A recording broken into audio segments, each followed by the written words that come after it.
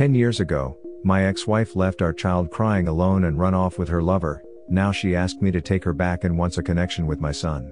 Seeking advice on how to handle the situation. Me, 34 male, my ex-wife, 35 female, call her ex, my neighbor, affair partner, my neighbor's wife, 37 female, call her M. Me and my wife married in 2009. We had our baby in 2010. In November 2010, while she was asleep, a message popped on her phone and was a flirty message. I checked on her phone and it was from our neighbor. I went through every single message, which included sexting, sharing private photos, and even had planned meetups at hotels. This was going on from the first week into our marriage. I felt like my world crumbled in front of me. I took screenshots of every message and saved on my phone. Next day I contacted M and let her know about the affair. They were married for 4 years and had their first baby almost exact same time as we had ours. I confronted my wife and told her that I am going to give her divorce. She started crying and everything else, but I did not consider it. I also did paternity test on our child, son, because the affair timeline was same as conception date. After 2 days, when I come home from work, our baby was crying in our bed and X was nowhere to be seen. Then I found a letter of her telling that she did not love me and she had left with AP and to not contact them. I knew this was coming, but I didn't believe that a mother can leave her child, was about 6 months, alone and can run off with her lover. I then went to M's house. She had received same letter by her husband. I felt sorry for her as she was going from postpartum depression, had her baby just a few months ago and was left alone. Also, paternity test result came back and he was my son. I tried to contact X family, but they also didn't know where she was and was shocked by her behavior. Her father even said that if she ever came back she would not be allowed to enter their house. They basically disowned her. L was very supportive. She began coming to my home to watch kids and even breastfed both of them, her and mine. As time passed, we were like family. My son called her mom and had known only her as mom. We also decided to go on dates. We engaged a year later and married in 2013. We had our first child in 2015. We often discuss things about our exes and how we were often disrespected by them.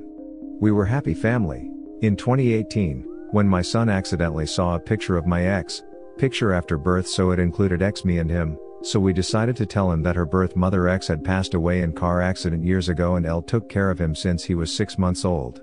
Fast forward 2 days ago, I received an anonymous email. I opened it and it read, "I want to see my son and want my family back. We are not divorced yet." I knew it was X. I showed this to L. L started freaking out and asked me if I would take her back. I calmed her down and told her that she was an ugly past and I would never leave you. I would never take her back. Now I am confused what to do. I will definitely not take her back, but should I let her meet my son or not? Should I take my son's opportunity to have connection with her birth mother? Absolutely not. She was toxic 10 years ago and obviously hasn't changed. She will end up hurting all of you so much more than she already had. No. Coming from a child abandoned by their mother who only showed up every 3 years because stepbrother's dad tried to convince her she needed to be part of my life. But what if they went to a women's rightist counselor to work on things? She may have changed her behavior over the last 10 years. She might have grown as a person, perhaps by embracing women's rights. You're ducking nuts. I've been in a family dynamic similar to this. In my experience, it would do more harm to your son than good. When he is 18 you can tell him the whole story and let him decide. As a grown-up, your ex made the decision to leave. If you truly did get a divorce I would fight with everything I have to maintain custody. She left. You stayed. She's holding on to the past. You're building a new future. She is not going to be a part of your future story. When the time is right, you can give the choice to your son. I would not wait too long to tell the son because I think the ex would maybe try to contact him and manipulate the truth to make OP look like the bad guy. It depends on the kid. When you have one crappy parent, you often become above average at spotting BS. When the child finds out his father lied and kept him from his mom, their relationship could be over. At the end of the day, his wife was a cheater and abandoned the child. It makes her a crappy person, but it doesn't mean she would do the child harm. One could say the lie OP told the child could be more emotionally damaging to them.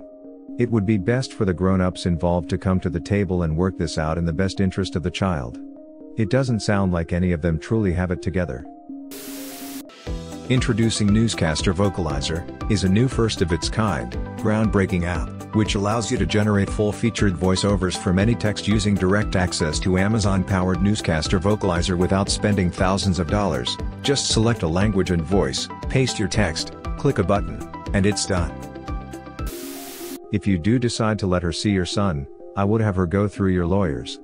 You want to make sure you and your family are protected and that if she does see him, it's supervised and set up regularly so she's not coming into your son's life like a wrecking ball and causing him all kinds of grief and confusion. Yes, do everything through lawyers. Everything. All communications. Just give your attorney her info. Let them do it. The peace of mind will be worth the money. Pointing finger, this, up pointing finger, yes. My lawyer's phone number is XXXXXXXXXX. I would not have one word with her. I would not tell her anything, even the tiniest bit of information.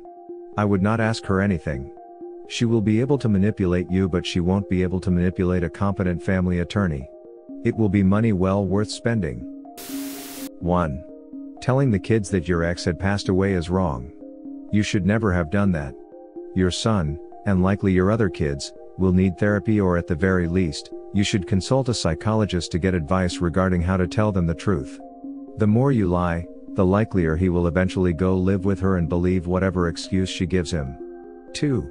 Assuming you have an actual judgment that gives you full custody, you can ignore her communication entirely or get a lawyer to send her a letter saying visitation is not in the child's best interest. You can then either wait for her to file in court asking for visitation, or you can proactively attempt to have her parental rights terminated, perhaps also having his actual mother adopt him. Child support doesn't usually have an impact on custody, but a reminder that she has not paid child support for 10 years and that there are still many years left where it should be due can help as well. However, only through formal lawyer letter, not by responding directly. 3. You might not be able to prevent visitations from happening. At the very least, ask for a very slow progression with short visits supervised by a social worker or psychologist. 4. Did your wife's ex-husband reappear as well? Expect that he might show up too. 5. Don't panic. Hey, OP. This is really solid advice. Also, I'd like to emphasize number 1. You have dug yourself in a lie. Do not continue to dig yourself further. Understand that children may not be able to see the big picture, but that doesn't mean you should deny them parts of their life. His bio mother is his bio mother, and if he decides he wants her in his life, after therapy or when he is older or what have you, then you cannot deny him that without building resentment between you. Definitely pursue therapy, though. Also, there are lots of law firms that specialize in helping fathers with custody battles.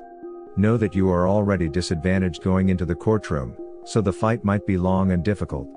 I'm sorry the justice system will treat you the way it will. The lie about mom being deceased was a poor choice, but you can probably get past that by describing her complete disappearance, inability to contact her in any way, so divorced basically in absentia, didn't expect to ever see her again. However, now that she is back, you should get competent legal help to protect your sole custody and probably prevent her from seeing the kid in any way. She is proven to be unreliable, flight risk, and has proven history of abandoning kid. No reason to let her do it again just because her affair fizzled out and she wants to come back and get whatever she can out of you now. You did the wrong thing saying ex had passed away to your son. If you don't remedy this, as he gets older he'll hate you for lying to him. He has the right to know a child-friendly explanation. He could have siblings he misses out on. How soon do you have to make this decision about telling your son? Can you contact a family counselor before them to help you decide? I mean, as a mother, if my spouse had left my crying baby alone, I would cut them out of our lives forever. But also, speaking as an adopted child, I think you should have told him the truth from the beginning. Kids can handle a lot more truth than people give them credit for. But since it's already been told, I would suggest talking to a counselor to see what advice they have. I would not want to be sat down at the age of 18 and told that my whole life was a lie. Not all children though. Once my SO's brother found out that his dad wasn't his bio dad, he began to treat him like crap. It really hurt my SO's dad. They still do not speak. That's why people should not wait. But that's also why I told him he needs to contact a family counselor. People should always know the truth. I can understand the part he treated them like crap, and rightfully so. I don't even object it because paternity fraud can devastate lives forever. Worldwide comments of the day. First and foremost, he needs to go complete no contact with the ex. I'd go so far as claim sole guardianship over his kids. After that, he needs to get into therapy, since this has been one massive storm of mental draining/damage, and he needs just to have someone to talk to about this. It's always the guy that just came home from serving that gets cheated on. Something tells me he isn't going to divorce his wife. Grow a backbone and a pair and stand up for yourself. Thanks for watching. Don't forget to subscribe for more interesting and relatable Reddit videos.